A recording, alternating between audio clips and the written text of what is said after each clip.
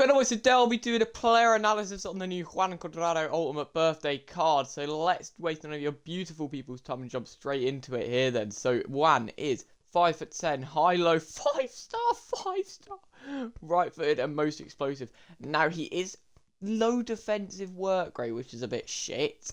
That is quite rubbish, to be honest. He might be able to play on the wing, but we'll have a look at that later because he's only got 83 shooting. But we will have a look at it, and he might be able to do the job there. Then in terms of linking him, you're probably going to have to find some Inter Milan players because there's not really many Colombians. Oh, we've got insane pace. That is stupidly good.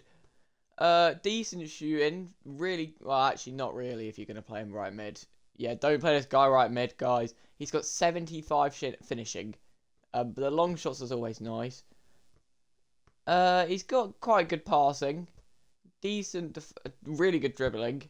Really good dribbling. Insane dribbling, actually. Defending is really good. Physicality's really nice. Long ball pass, whip pass, slide tackle pass. Yeah, it's an absolutely fucking insane card, guys. But low work rate on defensive is going to be quite bad. And especially when he's attacking high as well.